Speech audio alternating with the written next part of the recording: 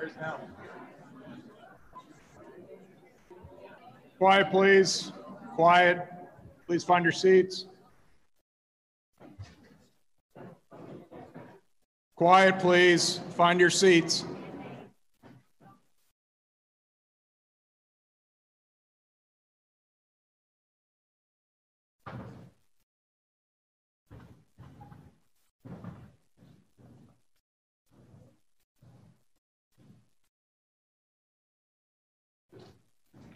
Please remain seated and come to order. Department 24 is back in session.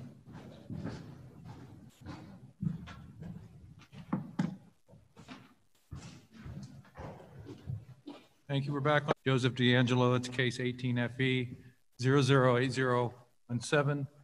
Solday. Thank you, Your Honor. To incident 37. On October 18th, 1976, Jane Doe was in her house on Kipling Drive in the city of Carmichael, county of Sacramento, with her 2 children. In preparation for a move to the Bay Area, the house had recently been listed for sale and the sign was still out front. Jane Doe, number 22's husband, had already started a new job in the Bay Area. In the early morning hours, she was awakened by her son, who told her someone was trying to get into the house through a kitchen window. She picked up the phone and tried to dial the operator, but the phone just rang. She could hear someone running down the hallway towards the bedroom. The door opened, and a masked male with no pants grabbed the phone from her, jumped on the bed, and put a knife to her throat. He told her to do exactly what she wanted. He would kill her. The man with the knife making the threats was Joseph DeAngelo. After asking who else was in the residence, DeAngelo bound Jane Doe 22's hands and her son's hands behind their backs.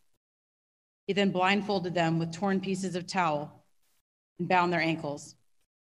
DeAngelo tied her son to the headboard and before leaving the room with his mother said, "Don't make a noise.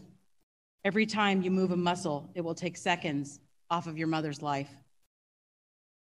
DeAngelo demanded money, and Jane Doe 22 told him there was money in her purse and an envelope with $250 that was a donation for the cancer fund. He took all of it. Jane Doe 22 was forced to the ground on her back. DeAngelo covered her face with a towel, stuffed a rag in her mouth, and untied her feet, removed her underwear, and vaginally raped her. He then rolled her over and forced her to masturbate him while her hands were tied behind her back. DeAngelo then forced her to orally copulate him and raped and sodomized her several more times. In between the rapes, he would wander around the house, eat food, open drawers, only to return and rape her again. She heard DeAngelo go into the garage, and after several minutes, he was able to untie her bindings and go to a neighbor's house for help. Before leaving, DeAngelo took 4 rings off of Jane Doe number 37's fingers, including her wedding ring and band. Thank you. Counsel, you wish to be heard as to incident number 37? Regarding the uncharged offense of rape of Jane Doe number 22 having occurred on October 18th, 1976 in the county of Sacramento, violation of Penal Code Section 261. Do you admit or deny that? Regarding the uncharged offense of false imprisonment of Jane Doe number 22 on October 18th, 1976 in the county of Sacramento, violation of Penal Code Section 236. Do you admit or deny that? Regarding the uncharged offense of making a criminal threat to Jane Doe number 22 having occurred on October 18th, 1976 in the county of Sacramento, violation of Penal Code Section 422. Do you admit or deny that? Counsel? In regard to incident 38, on November 10th, 1976, Jane Doe 23, who was a teenager at the time, was home alone watching television. Her parents had gone out for the evening. She was in the family room in their home on Greenleaf Drive in the city of Citrus Heights, county of Sacramento. At 7:30 p.m., she heard a loud noise, and her dog, who was sitting on her lap, began to shake and bark. Moments later, a man entered the family room and grabbed her, told her to shut up or he would kill her. Her dog began to bark, and the man kicked it viciously. The intruder was Joseph DeAngelo. He was wearing a leather-like welder's hood, and told her he only wanted money, but then proceeded to tie her hands behind her back with black shoestrings. DeAngelo then forced her outside into the backyard. Once outside, he bound her ankles with shoelaces and demanded money. She told him she didn't have any. The victim saw DeAngelo had a bike with him, and there were numerous shoelaces that were draped over the handlebars of the bike. DeAngelo returned to the house, turned off the television, put the screen back on the window, and locked the rear door to the home. He then untied the bindings on her ankles and forced her to a nearby drainage ditch, which ran along the back of the property. After walking a quarter of a mile in the ditch, DeAngelo forced her down on the bank and retied her ankles. He started ripping and cutting her jeans and removed them. He started moving his hands up and down her thighs and asking her questions about where she went to school. Jane Doe, 23, initially reported that she was forced to walk further away from her home, told to sit down and not move for 20 minutes. She said that DeAngelo had then walked off, leaving her just sitting on the edge of the drainage bank. She was able to untie her wrists and ankles and walk back towards the home. When she reached a neighbor's house, she called for help. After Joseph DeAngelo was arrested, Sacramento County Sheriff's Detective Sergeant Michelle Hendricks was asked to re-interview Jane Doe number 23 to confirm her original statements to law enforcement from 1976. During the 2018 interview, Jane Doe 23 admitted that she had been vaginally raped on the bank of the drainage ditch by DeAngelo. At the time of the event, she was young and too embarrassed and ashamed to talk about it. Thank you, counsel. You wish to be heard as to incident number 38? No, Your Honor. Regarding the uncharged offense of kidnapping Jane Doe number 23, having occurred on November 10th, 1976 in the County of Sacramento, violation Penal Code Section 207. Do you admit or deny that? I admit. Regarding the uncharged offense of rape of Jane Doe number 3, having occurred on November 10th, 1976 in the County of Sacramento, violation Penal Code Section 261. Do you admit or deny that? I admit. Regarding the uncharged offense of false imprisonment of Jane Doe number 23 on November 10th, 1976 in the County of Sacramento, violation Penal Code Section 236. Do you admit or deny that? I admit. And regarding the uncharged offense of making a criminal threat to Jane Doe number 23, having occurred on November 10th, 1976, County of Sacramento, violation of Penal Code Section 422. Do you admit or deny that? I admit. Counsel? In regards to incident 39, on the evening of December 18th, 1976, Jane Doe number 24 was home alone with a cold. Her parents had gone to a Christmas party and her sister was at a friend's house. The teenager decided to practice piano in their Ladera Way home in Fair Oaks in the County of Sacramento.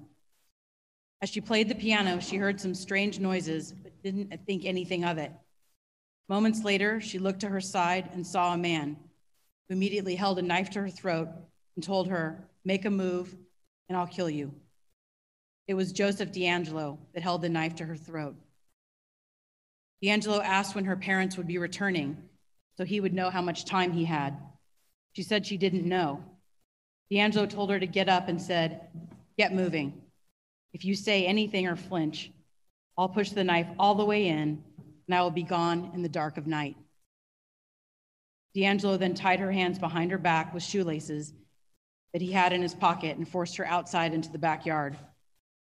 Once in the backyard, DeAngelo forced her to take a seat on the picnic bench. He bound her legs, gagged, and blindfolded her.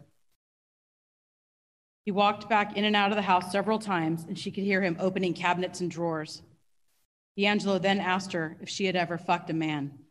She replied, "No." DeAngelo took her hand and placed it on his penis. He forced her to masturbate him until he ejaculated. DeAngelo stood up, untied her leg bindings, pulled her jeans and underwear off. He cut her bra off with his knife and ripped her shirt off. He pushed her back on the picnic bench, binding her legs again. DeAngelo went back inside the house and returned several minutes later and forced her back inside the home to her parents' bedroom. He threw her onto the bed and vaginally raped her. Afterwards, he forced her outside again and then brought her into the family room where he raped her another time. DeAngelo went into the dining room and could be heard rummaging through a buffet cabinet. He returned to the family room, dragged her closer to the fireplace, and raped her yet another time. Before climbing off of her, DeAngelo said, "I've seen you at school before, and you sure look good." After 10 minutes of silence, Jane Doe number 24 was able to get to the phone and call a neighbor for help. Later, her parents determined a lotion bottle, 2 gold rings, a necklace, a BB gun, and a photo were missing from their home. Counsel, you wish to be heard as to incident number 39. No, Your Honor. Regarding the uncharged offense of rape of Jane Doe number 24, having occurred December 18th, 1976 in the county of Sacramento, a violation of Penal Code Section 261. Do you admit or deny that? I admit. Regarding the uncharged offense of false imprisonment of Jane Doe number 24, having occurred on December 18th, 1976 in the county of Sacramento, a violation of Penal Code Section 236. Do you admit or deny that? I admit. And regarding the uncharged offense of making a criminal threat to Jane Doe number 24, having occurred December 18th, 1976 in the county of Sacramento, violation of Penal Code Section 422. Do you admit or deny that, sir? I admit. Counsel. In regards to incident number 40, on January 18th, 1977, Jane Doe number 25's husband was out of town on business. At the time, they lived on Glenville Circle in the city and county of Sacramento. Jane Doe number 24 was 5 months pregnant at this time. As she was falling asleep that evening, she sensed someone was in the room. She opened her eyes and saw a man, Joseph DeAngelo, standing in her bedroom, pointing a flashlight in her face. When Jane Doe number 25 asked who it was, DeAngelo told her, "Be quiet, and I won't hurt you." He told her to roll over, and she tried to explain to him that because she was pregnant, she couldn't roll onto her stomach. He then pushed her onto her stomach and tied her wrists and ankles. When she was on her stomach, he put his knife to the right side of her neck and said, "All I want is your money, just your money, and then I'll leave. If you don't tell me where it is, I'll slash you or just cut you up." She told him where he could find the money, and he began rummaging through the house.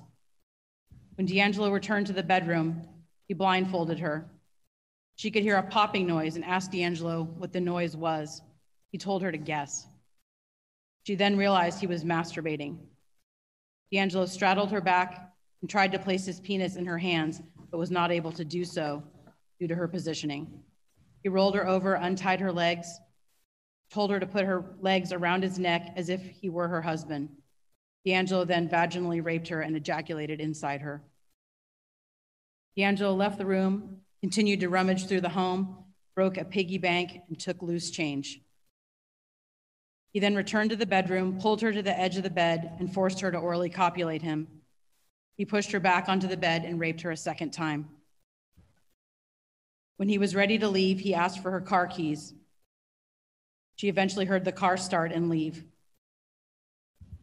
DeAngelo took coins, cash, a photograph of the victim, and several pieces of jewelry from the home. Thank you, counsel. You wish to be heard as to incident 40. No, Your Honor. Regarding the uncharged offense of rape of Jane Doe number 25, having occurred on January 18th, 1977 in the county of Sacramento, a violation of Penal Code Section 261. Do you admit or deny that? I admit. Regarding the uncharged offense of false imprisonment of Jane Doe number 25, having occurred on January 18th, 1977 in the county of Sacramento, a violation of Penal Code Section 236. Do you admit or deny that? I admit. Regarding the uncharged offense of making a criminal threat to Jane Doe number 25, having occurred on January 18th, 1977 in the county of Sacramento, violation of Penal Code Section 422. Do you admit or deny that, sir? I admit. Counsel.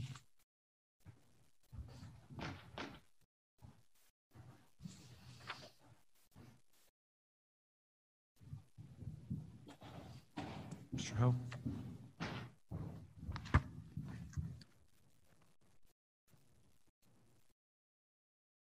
Good afternoon, Your Honor. Good afternoon, Your Honor. Assistant Chief Tin Vu Ho from Sacramento County. Thank you. I have the factual basis for incident 41. May I proceed? Please. Jane Doe, number 26, lived alone in a single-story house on Primrose Avenue in the city of Citrus Heights, County of Sacramento. On the evening of January the 23rd, 1977, the victim entertained some friends for dinner. Soon after midnight, everyone left the residence, leaving her home alone.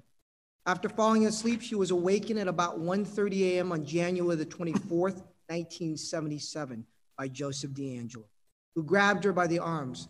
As she struggled to free herself, Jane Doe, number 26, felt something cold and sharp against her throat. The defendant told her, "Roll over on your stomach and put your hands behind your back. All I want is your money." He threatened her with an 8-inch ice pick. He described her attacker as reeking from the smell of stale sweat. DeAngelo tied her hands behind her back with a clear cord and then wrapped a scarf around her eyes. After asking where her purse was located, he left the room and ransacked the house. When DeAngelo returned a few minutes later, the victim heard a popping sound, which she believed to be the defendant masturbating. He asked her, "Do you know what I'm doing?" When she told DeAngelo that he was playing with his penis, he demanded that she call it, quote unquote, dick. Instead, forcing her to use that word, he forced her to play with it while her hands were tied behind her back. The victim knew she was about to. Joseph DeAngelo then rolled the victim over onto her stomach and inserted his penis into her vagina. He asked her, "How long has it been since you've been fucked?" DeAngelo forced the victim into multiple positions as he raped her over and over again. He was unable to achieve an orgasm. He then left her and walked into the kitchen where he ate food and drank beer. Over the next 2 hours, he repeatedly returned to rape the victim in different positions. The last time he left the room, the victim waited 15 minutes before crawling to the telephone to call the police for help. Thank you. Defense wish to be heard as to incident 41. No, Your Honor. Regarding the uncharged offense of rape of Jane Doe, number 26, having occurred on January 24th, 1977 in the county of Sacramento, violation of Penal Code Section 261, do you admit or deny that?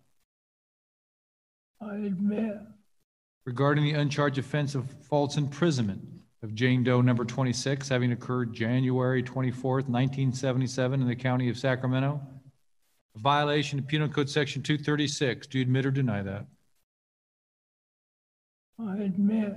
Regarding the uncharged offense of making a criminal threat, Jane Doe, number 26, having occurred on January 24th, 1977 in the county of Sacramento, a violation of Penal Code Section 422, do you admit or deny that, sir?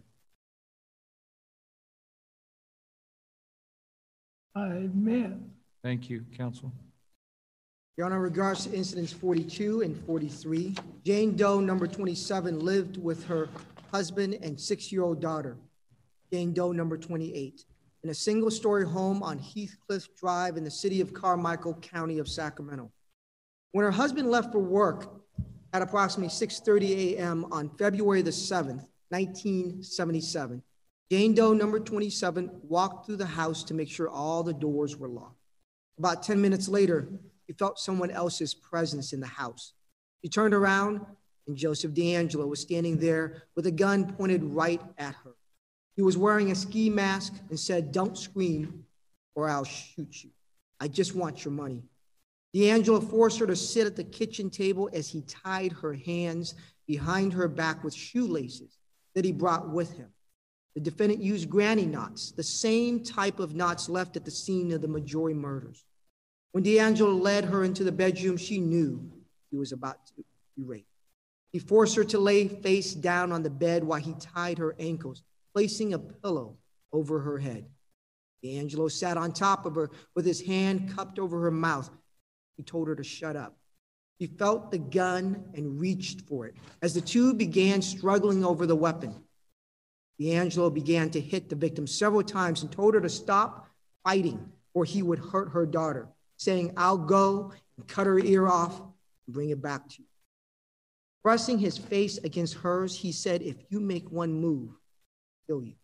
He ran the cold, sharp blade of his knife across her cheek, telling her to shut up, or he would slice her face open. DeAngelo would mostly talk through clenched teeth in a harsh whisper. He gagged and blindfolded her. After removing the victim's pants, DeAngelo pressed the knife against her stomach and orally copulated her as he ran the blade across her abdomen and leg. He then vaginally raped her, but suddenly he stopped after a few minutes. The victim was blindfolded, but he could sense that her 6-year-old daughter was now in the room. DeAngelo forced the little girl into the bathroom, where he tied her up because she was crying. When the little girl continued to sob, DeAngelo placed her onto the bed next to her mother. DeAngelo left the room and could be heard ransacking through the house. After a few minutes, the victim worked the gag out of her mouth and asked her daughter if she was okay. This little girl warned her mother to be quiet, because right at that moment, DeAngelo pushed his weight down on the bed to let them know that he was. They could hear his heavy breathing. When the little girl cried, the defendant held the knife to her throat and said, "Be quiet, or else I'll cut you up." After the last time DeAngelo left the room and some time had passed, the little girl said, "Mommy, do you think he's gone?" Even though she had lost all sense